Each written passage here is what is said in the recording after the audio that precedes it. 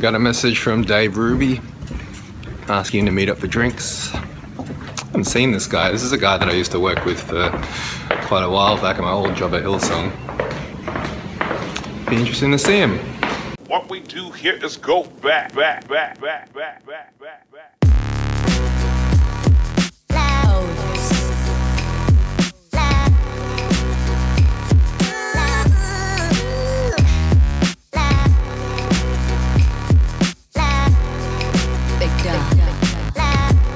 Well, hello everyone, welcome back to my channel. You notice how when I do it, it's not racist, but if you do it and you're not Asian, you're racist.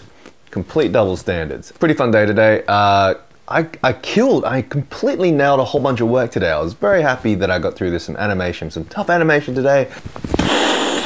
I smashed it, bro, I smashed it. Got to meet up with Dave Ruby, one of my longtime friends from working back at Hillsong.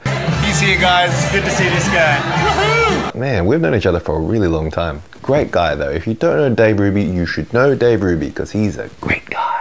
Some real interesting stuff today. Look, I'm not going to go into the nuts and bolts of it, but I kind of went down a rabbit hole. You know, when you start watching videos on YouTube and you start going down the rabbit hole of looking for things. I'm not going to lie, I was looking for differing opinions from the whole Trump Muslim ban hot topic that's happening today.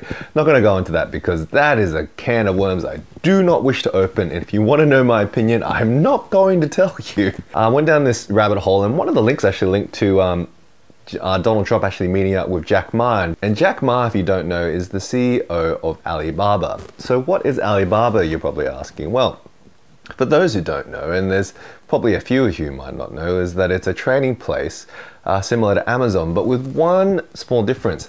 Amazon is a company that holds all the goods, basically, like it has warehouses full of stock that sells to you online. Now, that's their kind of thing. But Alibaba is a similar thing, except it doesn't hold any stock. In fact, it's just a facilitator for the businesses that want to use the service to basically sell goods to the world. As I'm looking through the website here, basically, Alibaba is a Chinese e-commerce company that provides consumer to consumer, business to consumer, and business to business sales services via web portals. So essentially, they're using this portal as a direct conduit for anybody who wants to get something manufactured in China, which is where the big money is. So if you need those USB keys with your company name on it, you can get that manufactured in China. If you want to get those bibs with your company name on it, you can get that stuff manufactured there.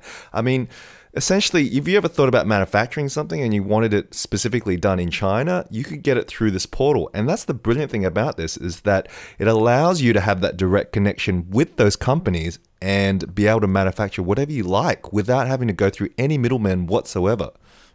So one of the more interesting things about the Alibaba website is the piracy issue, which is that they're producing fake goods. Now, if you go to the English website, you won't actually be able to find any of the fake goods listed. I actually had a look and it doesn't come up. But the article that I was reading is basically saying that if you look for things like New Balance shoes or Star Wars merchandise, 90% of it is completely fake. And there's no policing of it within China, which is kind of interesting. So they're not really cracking down on those fake products.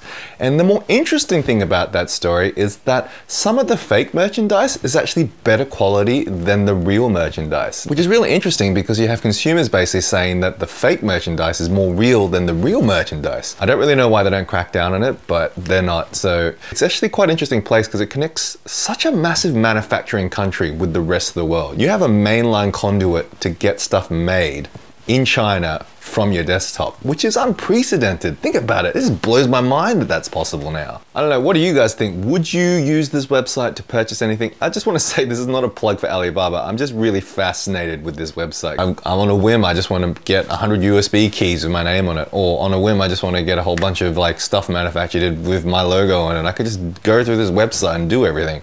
Just on a whim, just because I can. And it's so cheap. That's just crazy, right? Anyway, guys, I'll see you guys next time.